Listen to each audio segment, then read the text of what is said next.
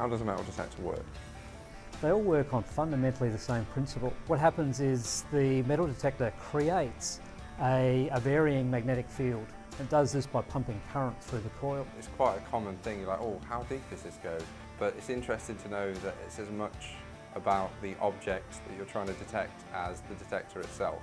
A pulse induction detector creates like a burst of magnetic field and then goes quiet and listens, exactly like a CB radio, for example.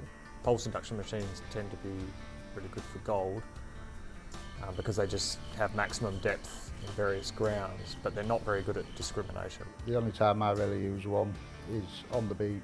What I use mainly for pure depth when I know there's targets down there. On an Equinox, it's got a range of what's called double D coils, so you've got one D this way, which is the transmit, and the other D that's the receive, and they're overlapped like that. There's actually like a blade, and it's that blade that as a user sweeping over the ground, you've got to imagine you've got a blade of magnetic field that you're sweeping across. Is that why, I think I'm right, but a larger coil will often give you more depth?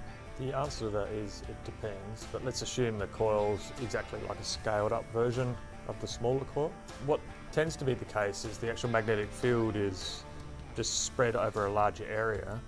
The environment around us has a lot of electromagnetic energy from radios, smartphones, storms and lightning. All of that energy, unfortunately, can get picked up by your metal detector. What you can do is actually do what's called a noise cancel, where you actually cancel all that environmental interference out. Yeah, so another analogy is CB radio. If there's a heap of traffic on one channel, then you just move to another channel where it's quiet, and that's essentially what a noise cancel is doing.